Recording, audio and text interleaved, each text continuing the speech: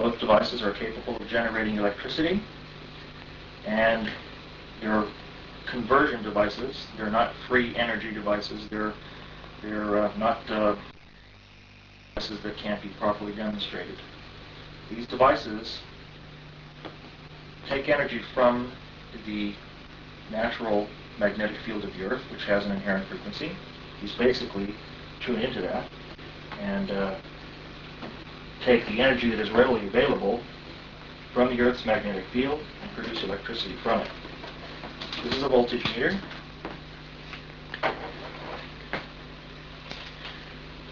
I'll use this voltage meter to demonstrate the power output of one of my devices.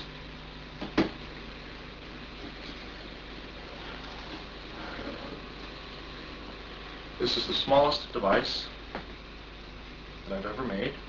One of the first devices. This is put together with baling wire. It's very, very small. You can tell by the size of my hand and fingers that this device is very small. It doesn't contain any batteries capable of generating the amount of electricity that you're going to be witnessing here.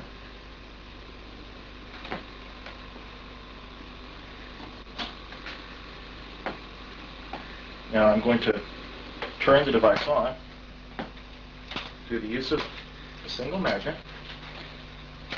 These wires travel directly to this meter right here. We'll ground this out to make sure there's no electricity here.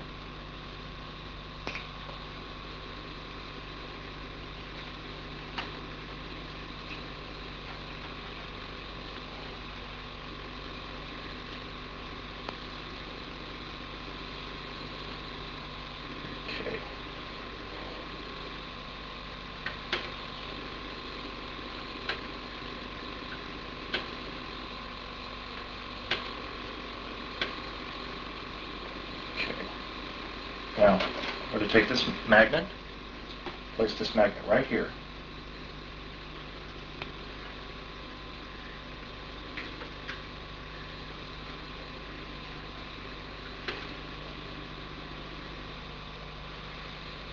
The device is now putting out a consistent 62 volts. Is that the viewfinder? 61.8. It'll fluctuate back and forth voltage-wise. If you remove the magnet from the system, the voltage automatically starts going down. There's a frequency pattern set up in here, and it takes a while to wind down, similar to a jet turbine. Take the magnet, put the magnet back within the device, and immediately the voltage goes back up again, 61.6, 61.8. If you take this device and hold it in your hands, it vibrates ever so slightly, right around 7.3 cycles per second, and generates a little bit of heat during its conversion process. When you take this device and, for some unknown reason, turn it upside down, immediately it stops producing electricity, down now to 13 volts, 12 volts. It stops producing electricity. Reverse it again, and immediately back up to 61.6 volts. Did you get that in the viewfinder? I have no explanation for why that is. This is the smallest device that I have come up with so far. This device will produce 61.5 volts literally forever. The amount of current that it produces varies. At the present time, at 61.5 volts, it puts out about 25 watts. The more current you draw from the device, the more heat it generates. Now I'm going to show you a larger device I have, also of similar construction. Very, very cheaply put together. There's no mass circuitry involved with any of this stuff. It's just the knowledge of the coils and how they interact with each other. Shut it off now, and I'll move to the other device.